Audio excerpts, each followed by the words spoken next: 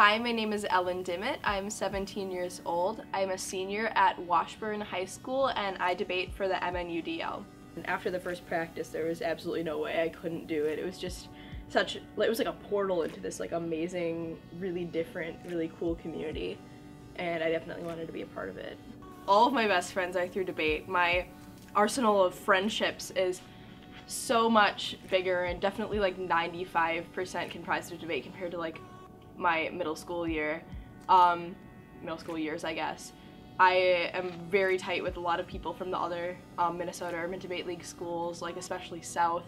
Our team and their team there's always jokes about us being the same team because we are seen together so often, and it's just great to be able to go to a tournament and then, you know, have a sleepover with 5 girls from completely different schools that night. It's really amazing.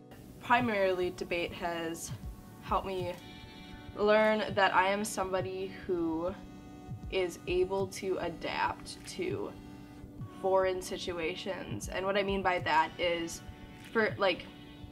in debate rounds, when I'm completely unprepared for what the other team is going to say, and they end up, you know, making some argument that I have absolutely no response to, I am able to, where someone else would panic, come up on the spot with a creative strategy or creative way of answering it, and be able to get away with that and execute that strategy despite, you know, just it developing out of nowhere.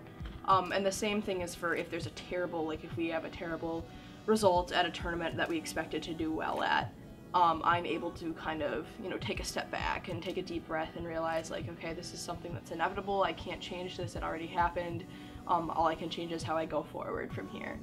And I think that's a really important life skill, that kind of adaptability and being able to transcend, you know, situations that other people might get stuck on, because, you know, you're gonna fail a lot in life, and it's really important to learn how to deal with those at an early age so that you don't get, you know, stuck in a crappy situation when you're in college or when you're an adult. But that's why it's so important for, you know, donors and corporations and whoever to, you know, donate to organizations like the UDL, because you're really, you're making a donation towards, you know, one kid's success as a functioning person in the future. I personally think that debate is a more transformative and important activity for kids to be involved in than any sport or any other club, because it's just it's so important to learn how to, you know, network with people who are from, you know, other parts of the city and who are, you know, different or similar to you. And it's also just so important to learn those advocacy skills in high school, because they're important no matter what your walk of life ends up being.